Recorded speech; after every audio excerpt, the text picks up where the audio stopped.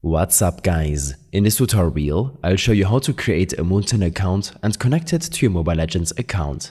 Creating a Moonton account is a great way to save your game progress and play on multiple devices. First, you need access to your profile in Mobile Legends. You can do this easily by tapping on your profile picture located at the upper left corner of the game's home screen. Once you're in your profile, look for the account option. Here, you'll see the option for a Moonton account with a prompt saying tap to connect. This is where you'll begin the process of creating your Moonton account. Tapping on tap to connect will prompt you to enter a valid email address.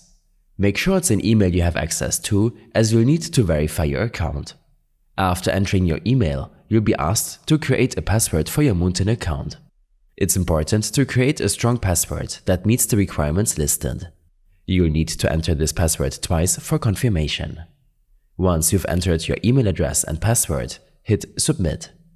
After doing so, Moonton will send a verification code to the email address you provided.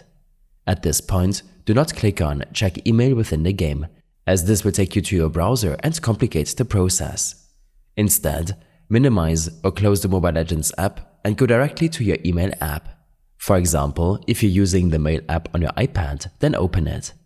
In your email inbox, you should see an email from Moonton. Open it, and there you'll find an Activate Now button. Click on this button to activate your Moonton account. This step is crucial as it verifies your email address and activates your account. After activating your account via email, it's a good idea to restart your Mobile Legends app to ensure the changes take effect. And that's it.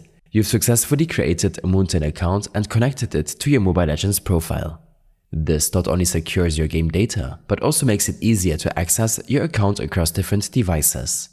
I hope this helped you out. Leave a comment if you have any questions and see you in the next one.